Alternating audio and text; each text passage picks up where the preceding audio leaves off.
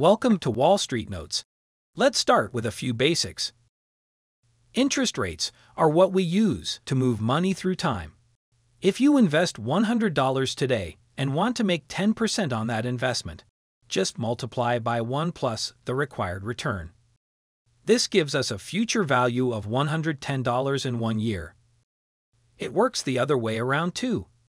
If you divide $110 by 1 plus R, it equals $100. In other words, any investor with a required return of 10% should be indifferent between $100 today or $110 a year from now. This is the reasoning behind the future value formula. Let's do a quick example. If you are receiving $100 in 4 years and have a required return of 10%, how much would you be willing to pay for that today? Divide by 1 plus R 4 times, which is the same as using this formula. Either way, the present value should be equal to 68.3. Also, remember that the required rate of return is also known as the discount rate or opportunity cost. What is the formula for the nominal risk-free rate? It is simply the real risk-free rate plus the expected inflation. But inflation is not the only thing that investors must take into account. Investors require a return that is equal to the nominal rate, but they also add a premium to compensate for a security's default risk, liquidity risk, and maturity risk. So, that's how investors calculate the required return on a given security. The higher the risks, the higher the return that each investor will demand. Take a look at this table. What's the liquidity risk premium? Well, investment 2 is identical to investment 1, except for its low liquidity. So the difference between their returns is the liquidity premium. 0.5% is the extra amount that investors require because investment 2 is less liquid. Moving on to compounding.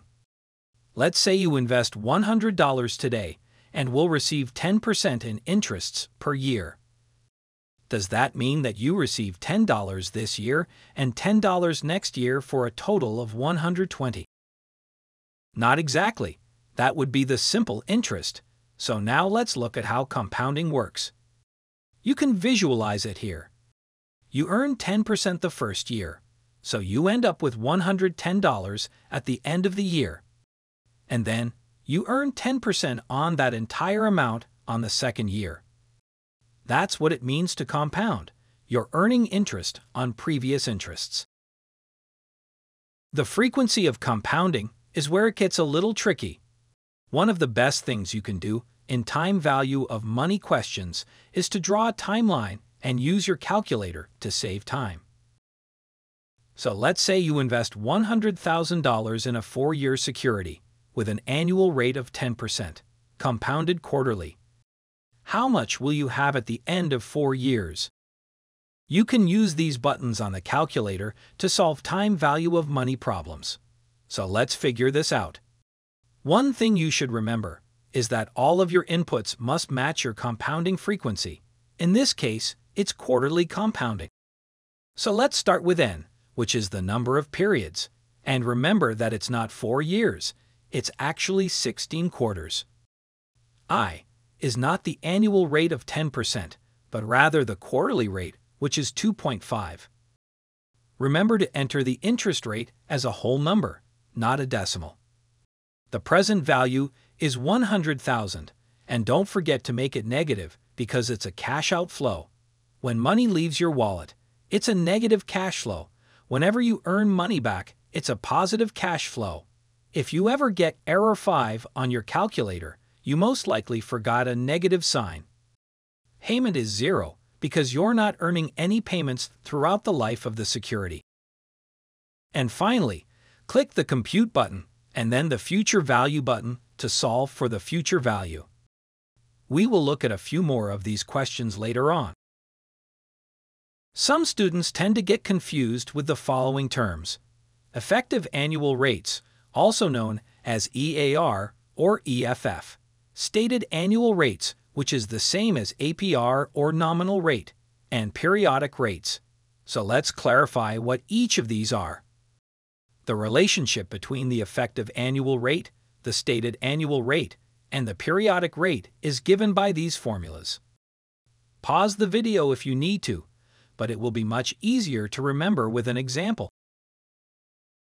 Let's say you have a periodic rate of 2%, compounded semi-annually. Let's place it on the timeline. What's the stated annual rate and the effective annual rate? The APR is easy. It's just the periodic rate times the number of periods. So 2% times 2 periods equals 4%. You can think of it as the simple interest which has no compounding. And what about the EFF? Well, we have $1, and we're compounding at the periodic rate of 2% for 2 periods. Let's plug in 2% in the timeline. That gives us an effective return of 4.04%.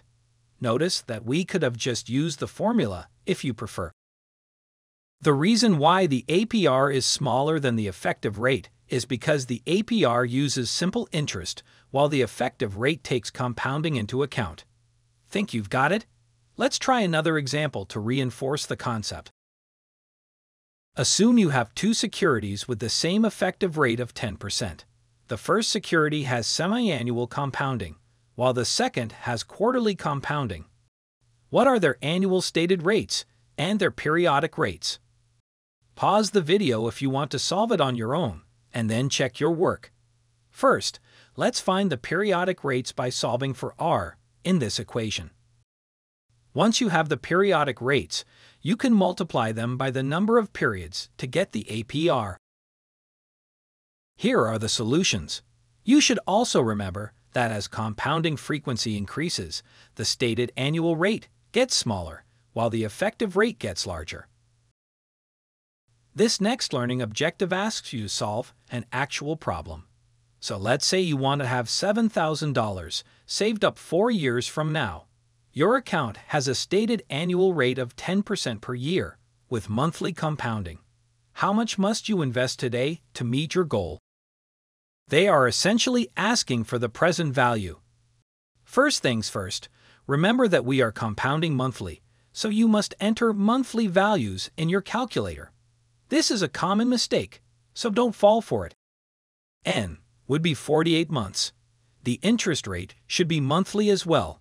There are no in-between payments, and future value is $7,000. Then you just compute the present value. Now let's cover annuities. Annuities are basically a set of equal cash flows that occur at equal intervals over a set period of time. Let's look at them in practice. Suppose that 5 years from now, your child will be going to college. You will have to pay $20,000 per year for 4 years. The interest rate on investments is 8% annually, so how much would you have to invest today to have enough money to send your child off to college? Before anything else, draw a timeline. Notice that here we have an annuity. It is an equal stream of cash flows of $20,000 for 4 years. Using your calculator to get the present value will save you a lot of time, so let's plug in the following. N is 4 years. The required rate is 8. Payment is negative $20,000. Future value is 0, and we need to compute the present value. Now, where in the timeline would you place this present value? Remember that the calculator gives you the present value at 1 period before the first payment. So, let's place it at time 4, which is 1 period before the first cash flow is due. $66,000 is the present value of the annuity at time 4, but we still need to bring it all the way back from year 4 to year 0. Let's bring that back to time 0. All you need to do is discount the $66,000 at 8% for the remaining 4 years. If you prefer, you can use your calculator again to bring the amount back from year 4 to year 0. Here are the keystrokes. Regardless of which method you use, this is your present value at time 0. That's how much you need to invest today so that you can cover your child's college tuition in the future. How does an ordinary annuity differ from an annuity do? An ordinary annuity is where the first cash flow occurs at the end of the period, whereas in an annuity due, the first cash flow occurs immediately. But why would that be a problem? For the ordinary annuity, the calculator will give you the present value at time 0, which is one period before the first payment is due. But for the annuity due, the first payment happens at the beginning of the period, so we need the present value at the same time as that first payment, not one period before. So what can you do? Well, if you get a problem with an annuity due, you can use your calculator and solve for the present value as if it were a regular annuity. Then hop 1 year forward by multiplying the result by 1 plus r. The second way to solve an annuity due is by using the begin function on your calculator. With this function enabled, you can solve with the time value of money buttons as if it were a normal annuity, and the calculator will automatically compute values as an annuity due. However, you have to be very careful with this function. You must remember to exit the function because if not, your calculator will be stuck on that setting. So double-check that the letters BGN are not on the screen anymore after exiting the function.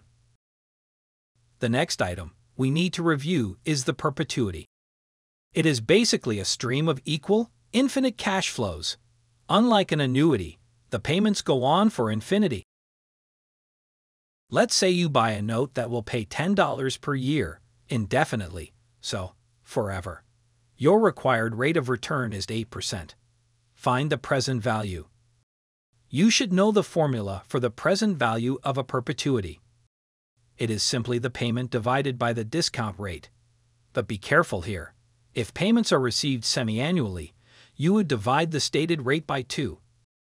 If they were monthly, you divide it by 12, and so on. Also, remember that the numerator is an actual dollar amount, not a percentage. And don't forget to enter your rate of return as a decimal. So let's plug in the values. The present value of this perpetuity is equal to 125. And just like a regular annuity, the present value for a perpetuity is given one period before the first payment. Take a look at this stream of unequal cash flows. If you want to find the present value, you cannot use the time value of money buttons on the calculator because the payments aren't equal. You can find the present value one of two ways.